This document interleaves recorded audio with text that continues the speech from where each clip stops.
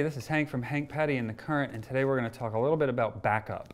There are a couple of different ways to do backup when other people are playing things in an ensemble or at a jam. On the banjo, well, the most common way is to do what's called boom chucks, because it has a familiar boom chuck kind of sound. And so you're basically taking the place of the mandolin in that you're the backbeat. And the way to get a good boom chuck is to downstroke with your thumb on the heavy string and then up with your fingers on the bottom two. Down.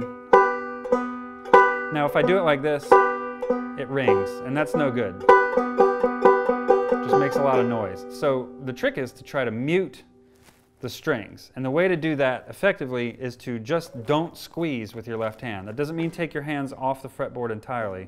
It just means don't press down all the way. There it is rung, and then I'm going to let it ring for a second and let off.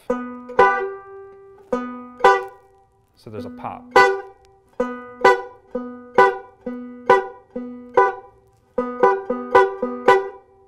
And so if you can keep the regular rhythm going, like you're a metronome, you change chords on the beat.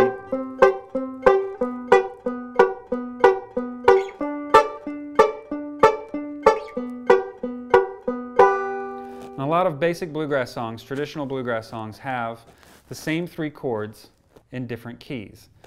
Right now I'm in the key of G, so those chords would be G, C, and D. Because it's a fretted stringed instrument, guitars and mandolins are the same way, the chords can repeat without much in the way of position change. Theoretically, you could play all three chords in the same position. However, the jump from here, this G, to this C is a lot. It's a big jump. So we'll play this G, the one that's next to it. G, C, and D. According to the Nashville number system, you assign a number to each chord. So if G is number 1, the root, then C is number 4. G, A, B, C, and then D is 5. So you have 1, 4, and 5. Now, no matter where you start, if you're in this position, the 4 and 5 chord will always be in the same place respective to the 1 chord.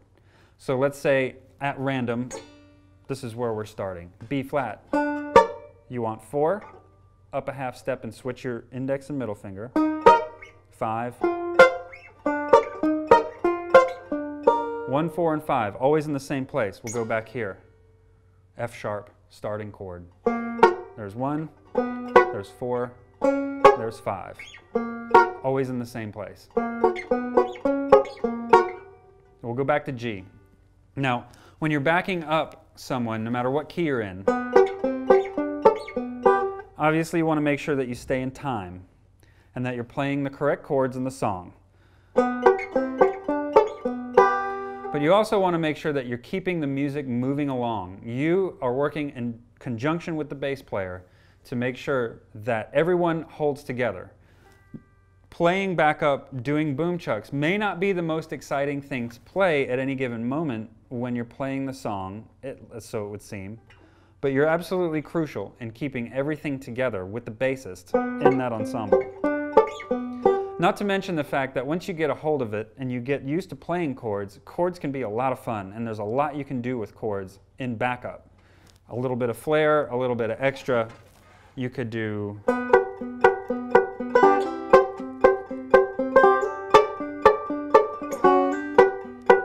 just a few little extra things. So in that, start out with a normal boom chuck, add a little before you slide up.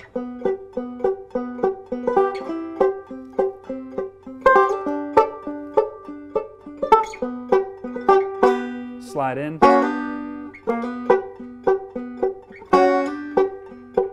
Things like that can be very helpful.